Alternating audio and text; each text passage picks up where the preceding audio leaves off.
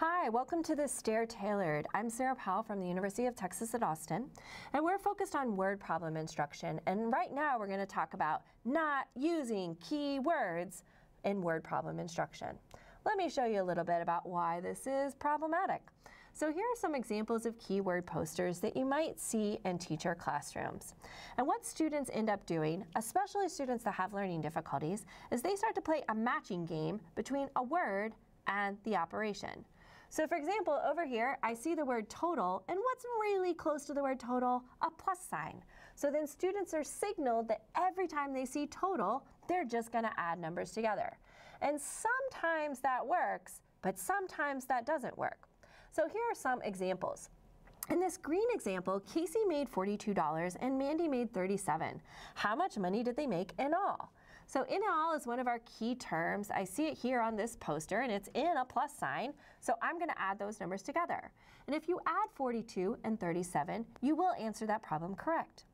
But look at this one. Casey and Mandy made $79 in all. If Casey made $42, how much money did Mandy make? So here's in all, I'm going to add, but when I add 79 and 42, we are not going to get the correct answer to the problem. So here's an example where the key term in all works. Here's an example where in all doesn't work. And the same thing here, here's where an example where more works and more doesn't work. We see the same thing with subtraction. Here, more than works as a subtraction term, more than doesn't work.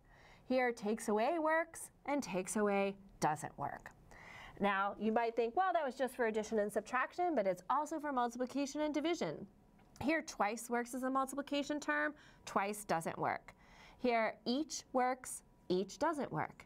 And the same thing for division. Share and each work for division, share and each don't work. Half works for division, half doesn't work for division. And the big problem with keywords is that they never work in multi-step problems. So here I might take this term back and think like, oh, I'm subtracting. That is not going to help us at all with this multi-step problem. And starting in 3rd and 4th grade, students are solving lots of multi-step problems. So why would we teach keywords when they're not going to work in any of those situations? Now, the one thing I do want you to think about is that students do need to understand these key terms. It's important to know what twice means, and it's important to know what each means, and per, and more than, and all of those words. But don't tie a specific term to an operation. So never say something like, well, whenever you see share, that means you divide. That's not helpful for students because share doesn't always mean that you're going to divide. Sometimes you're going to share with subtraction. So it can't be tied to one word. In the same way is that we shouldn't do things like this. We shouldn't present word problems to students and announce at the top of the page, guess what we're doing today? Long division word problems. Here, this doesn't make students read the word problem. This doesn't make students think about the word problem. So this also is an ineffective strategy. So in this STAIR Tailored, we talk about not using keywords and not defining word problems by their operation. Instead, I hope you'll tune into the other STAIR Tailored, where we talk about effective word problem and strategies, including using attack strategies and focusing on word problem schemas. See you later.